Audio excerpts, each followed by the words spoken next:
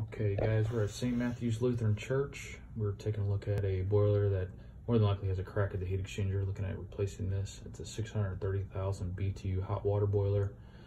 We are about 26.5 inches wide, 44.5 deep, and 60 inches tall.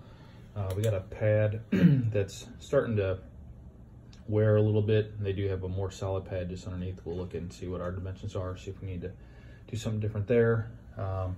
Got our burner assembly, obviously that'll come with our new boiler. Modify the gas piping coming into the burner assembly. And then we got our supply coming out.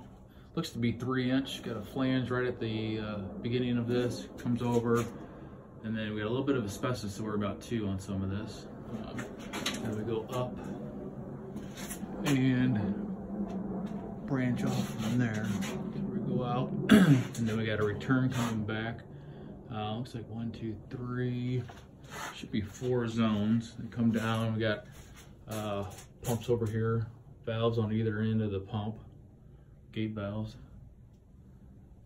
Coming down, hitting a manifold, again asbestos wrapped, coming over, dropping down, and then hitting the return.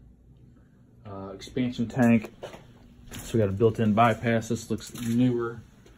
Bypass looks like that was replaced not too long ago. That comes in. It's coming off that expansion tank. Come over, and then looks like it ties right into. It's hard to say if it's that line or not, but as you can see, there's an expansion tank. And then flue piping. I'll see what size, I'll measure this out and see what size it is, but we go up and then we increase. Got a damper, barometric damper. Oh no, that's just a cap.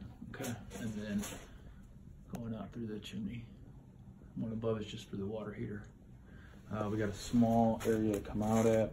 So obviously a knockdown boiler. Sections will have to come up, and then is there a walkway out this way, or we got to go up steps? Okay, so then we're going the closest way. 4 steps is in. We gotta go all the way up to that one, right? Yeah, we got another flight of steps to go up, and then to the left is out.